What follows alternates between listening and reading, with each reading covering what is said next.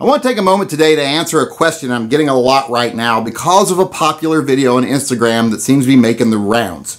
And it is a video of a Smith & Wesson 500 having a barrel separation at the range, or a kaboom as a lot of people like to call it. Well, let's take a look at that video really quickly here and see what, well, actually, let's take a look at it from over here on this side, because if I look at it from that side, people are going to panic and wet themselves because, you know, the superimposed picture of a gun that isn't actually here might be pointing at me, and they're going to be concerned for my safety and theirs, and they're going to piss their panties, and I'm going to point out to them that they're an idiot and a ninny. So let's just do it from this side. As you can see, someone's shooting a Smith & Wesson 500 here. It looks like it's probably a rental gun at the range, and the barrel blows off the thing. Well, that's, like I said, like we like to call a kaboom. And people are asking me, what causes kabooms in revolvers, and how can we prevent them? Well, I have always found that if you have a kaboom in any gun, especially a revolver, there's two main reasons why it happens. Now, they're extremely rare, especially if you're shooting your own guns, but they're extremely rare. But when they do happen, I would say 95 to 98% of the time, they're because of two different things. Now, the first thing that they're because of is overloaded rounds. There are a bunch of, you know, workbench commandos out there, or tool bench commandos I like to call them, who love to superload their ammo. Like, oh, this is going to be so powerful. My balls are going to grow an inch in diameter just because I built this super powered round. And that's, I don't know why they do it, but they do it, and they tend to blow their gun up.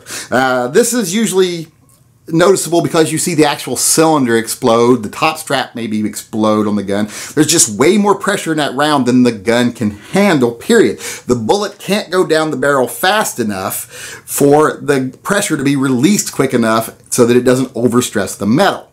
Now, oddly enough, this happens more often with Rugers, and everyone knows Rugers are tanks, but it happens more often with them. I'd say in my 40 plus years of experience with revolvers, 9 out of 10 times I've seen this happen, it's with a Ruger. And that's because, for some reason, there's people out there, a lot of hand loaders especially, I don't know, maybe it's the exposure to the lead or something, but they think Rugers are indestructible. They think, well, they're bigger, so they're indestructible. No, that's not the reality.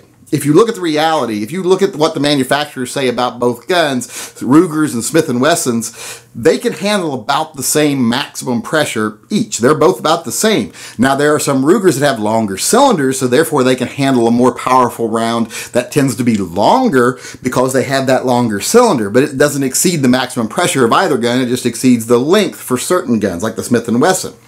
And that makes people think, well, they're indestructible, so they put these super-powered loads in these guns. And that's just not the case. Like I said, you can find a loading for anything. You can find a super-powered loading for your gun, but that doesn't mean it doesn't exceed what the manufacturer says the gun can take, and we often see the results of that. So don't do that. The best way to stop that is don't overpower your rounds. Don't load your rounds like you're trying to take down a woolly mammoth just to go shoot at the range at 10 cans, because it's not a smart thing to do. Now, once you get beyond stupid shit like hand loading, the next thing that causes the most kabooms, like I say, kabooms are rare, but when they happen, the thing that I think causes them the second most is obstructed barrels. Now, you might say, well, how does your barrel get to be obstructed? Well, one common way it gets to be obstructed is a squib load. When you fire a round, you know, and it's like, well, that was like half as loud as it should have been, and there was hardly any recoil. But then you go ahead and fire another round. And then there's already a bullet that didn't get out of the barrel. That's why it was so quiet. That's why it didn't kick much, is because it was underpowered and the bullet didn't make it out the end of the barrel. So you fire that next round. There's nowhere for the pressure to go. The actual other bullet strikes that bullet in the barrel already, causing problems. And then you tend to see a failure. A lot of times you can blow the cylinder out, it usually pops out, doesn't explode, but usually you just see like a barrel separation. You see separation where two things come together, like a compression fit barrel, etc.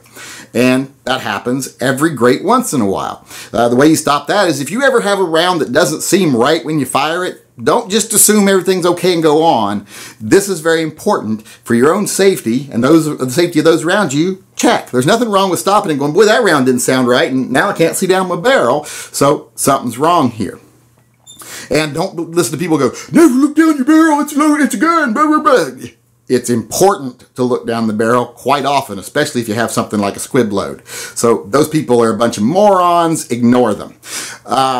Just take safety precautions, swing the cylinder out, look down that barrel and see if there's a bullet in there. That's much safer than actually just going ahead and shooting because you can't look down the barrel.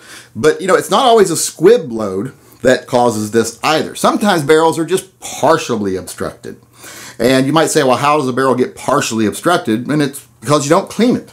I've seen barrels so caked with lead and carbon residue that the hole for the bullet now is smaller than it needs to be. There's no rifling for the bullet to make contact with, and the actual diameter has now been shrank because the rifling has been filled in with lead or carbon or whatever.